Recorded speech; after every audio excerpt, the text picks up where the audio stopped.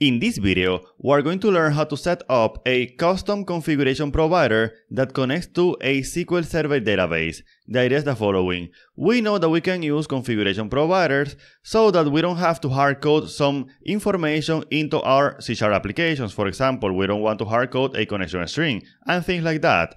And the idea is that maybe sometimes we may want to use a SQL Server database as a custom configuration provider, and that is what we're going to learn in this video. And by the way, if you want to learn more about how to build minimal APIs using Entity Framework Core, buy my Udemy course today. And also, if you prefer to use Dapper and store procedures, I have a course on minimal APIs and Dapper. Link with a discount to these courses in the description of this video. Alright, so back to the tutorial. So first I want to show you this application. As you can see here, I am in the program class, and as you can see, we have a DB context, application DB context. I have this configurations table configured with this configuration entity, which has two properties, key and value, and as you can see, this key is a primary key, and this is the table that I'm going to use to store the configuration data of my application. And let's see that here in the app settings development JSON, I have this my key value from app settings, and in the program class I have this endpoint get config data, and I am using the IConfiguration to access the value of that key. And if I come here to the HTTP file, we can see that if I send a request, we're going to see value from app settings. Again, nothing out of the ordinary. So what we're going to do now is that we're going to create that custom configuration provider that will allow us to retrieve configuration data from SQL Server. Alright, so let's come here. I want to come to here because I want to create a new folder in which we're going to put our implementation. So configurations, and then in here I will create three classes. The first one is going to be a provider. So DB configuration provider. In this provider, I will put the code to retrieve the information from the configurations table and put it into the configuration dictionary. So let me say here configuration provider, and this requires me to say here public override, and I will choose load. Let me delete this, and in here I will get an instance of my application DB context. Now, this is a special class in a special place which has its own life cycle, so I cannot directly simply inject my application DB context here, but what I have to do is to use a factory. So let's do that. Let's come here to the program class, and instead of saying here at DB context, I will say DB context factory, so that I get access to the IDB context factory service, which will allow me to create on the fly an instance of my application DB context. Let's see that.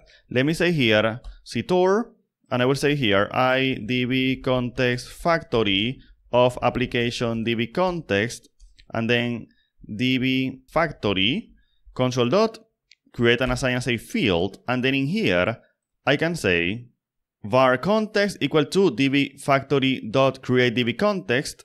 And then I need to create a dictionary that is going to contain all of my configuration data that I get from my configurations table. So let me say var data equal to new dictionary of string, var configurations equal to context configurations to list. This is the data from the configurations table. Then for each configuration, in configurations, data key equal to configuration.value. Excellent. And then I will say data equal to data. This data comes from a property from this base class that I have here. Alright, so this is done here. So now I need to configure a source that is going to serve this provider. So let me say class DB configuration source. This will implement the IConfiguration source interface. Implement interface. Again, I will inject my IDB context factory, DB factory, console dot assign as a field, and then in here I will just return an instance of my DB configuration provider, and I will pass my DB factory. Alright, and then I will create yet another class, the last class, and this will be an extension method, DB configuration extensions. So this will be a static class, public static IConfiguration, a database configuration. Let me say here this configuration builder, comma, and I will receive our IDB context factory. And then I will just say here, return, builder, add, and let me say here, new DB configuration source. We're going to pass our configuration source. And let's pass the DB factory. Alright, so now we can use this helper method from our program class. Let's go there. And since we want to have an instance of the service IDB context factory, I'll create here a scope. Then let me say DB factory equal to scope service provider get required service, and then let's get our service. And finally, builder configuration add database configuration, and let's pass our DB factory. And believe it or not, with this we have a first implementation. So let me say Ctrl+Shift+B to compile my application. Let's see that if we come here to HTTP, we're going to see that if we send this, nothing seems to happen because here in my database, I don't have any data in configurations. So as you can see, if we don't have data in the configurations table, it means that this will just behave as any other configuration provider, which means that if we don't have data here, then it's going to use another configuration provider like an environment variable, an app settings JSON, and so on. So let me say here, my key and value from SQL Server. Alright, now let me come back here. Let me say Ctrl+Shift+B to recompile my application. Now let's click on send, and as you can see, we have value from SQL Server. Excellent. Now, there is one bit of a problem. The problem is that if I come here and I update this value, let me say here, update, enter, and let's come here, and let's see that if I click on send requests, we're still going to get value from SQL Server, which means that, yes, this is getting the information from our configurations table, but it is not being reloaded. So what can we do about it? Something that I like to do is to simply use a timer. A timer will allow me to refresh this data at an interval, like for example, every minute, every 5 minutes, every 10 seconds, and so on. So let's do that.